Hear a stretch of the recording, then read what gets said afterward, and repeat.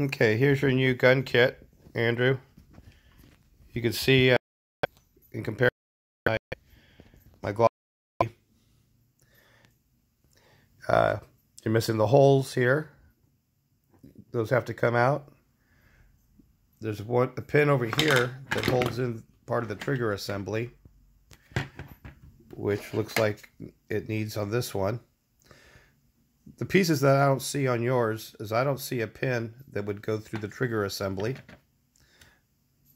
That wasn't in the picture. You can look at the pictures. It's not there. The metal pieces for the slide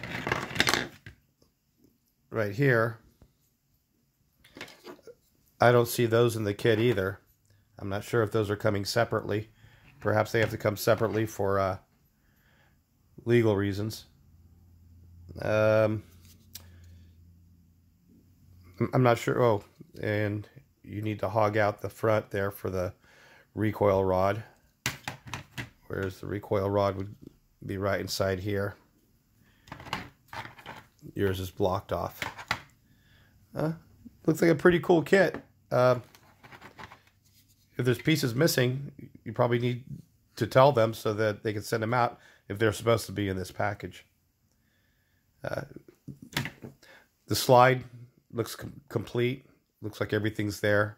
I didn't take apart the firing pin, but it looks like it's complete. And what else? You got the magazines complete with the spring, the follower. That looks, spring and the follower look like everything's there. So that's what you got, Annie. Looks nice.